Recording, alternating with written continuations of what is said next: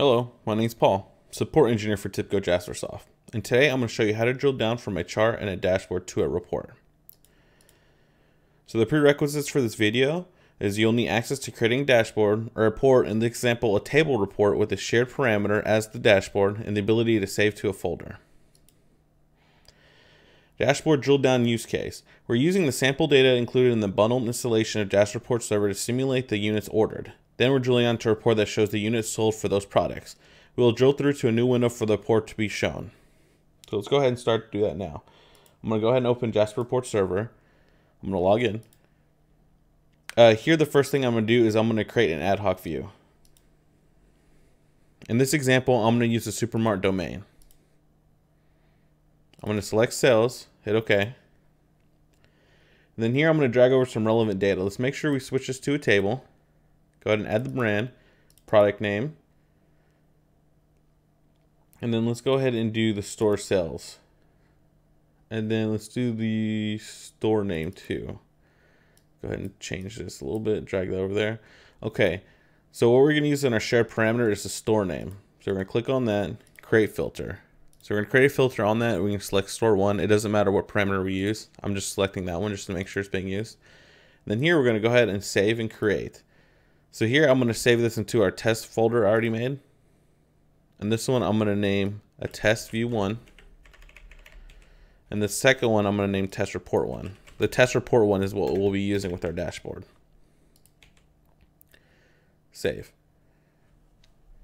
So there I just, like, for example, I just created a simple report. This is just used to show the chart drill through, or drill down, excuse me. So here now we're going to create dashboard. Again, we're just going to create something real quick on the fly, just for an example. We're going to go ahead and create chart. We're going to use the supermart domain.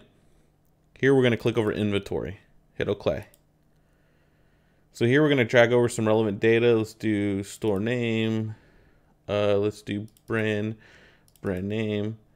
And then again, we're using the store name as our parameter. So let's do units ordered. So let's do store name, create filter, switch that to store one just in case, apply. And there you go. This is all the units ordered for store 1. So let's go ahead and save that.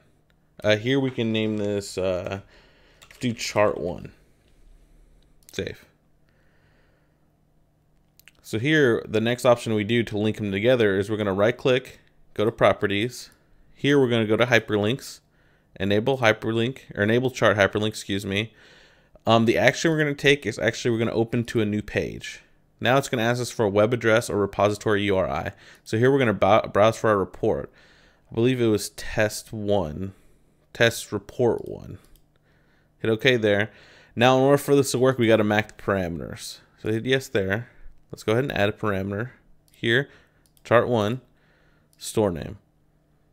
Hit OK. So now we're going to take a look at our dashboard. So now when we click on this dashboard, it's going to take us to the report we just created at the beginning of the video. And here's our report. So as you can see, this is the full report that's loaded here, and it brought us to a new window. That way it doesn't interrupt this chart if you're still looking at it or you still need details from this.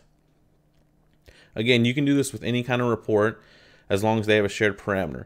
So essentially you're just drilling down to more details of the report. So in my example, I used the units ordered, and then I went to the sales here, as you can see. My name's Paul. I'm a support engineer for Tibco Jaspersoft. Thank you for watching.